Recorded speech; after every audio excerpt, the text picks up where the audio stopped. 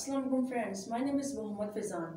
Today we are going to talk about Google Translate. Google Translate is a simple software which you can install in your phone. But if you don't want to install it, you can also go to their website, which is translate.google.com. There are many features of Google Translate.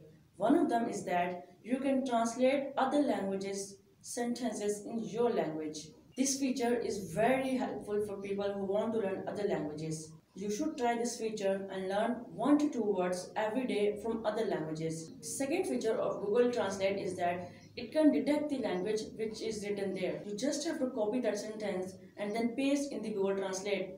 There will be an option detect language. You just have to click on it and paste the sentence. Then it will automatically detect the language and you will know that which language is it, and also it will translate it too. So Google Translate is very helpful for people who want to learn other languages. The third feature of Google Translate is that it can also pronounce the sentence which has been translated or the sentence which you want to translate. The world's most spoken language is English language. There are many accents of English language like United States English, Canadian English, Australian English, etc. So there are many accents of English.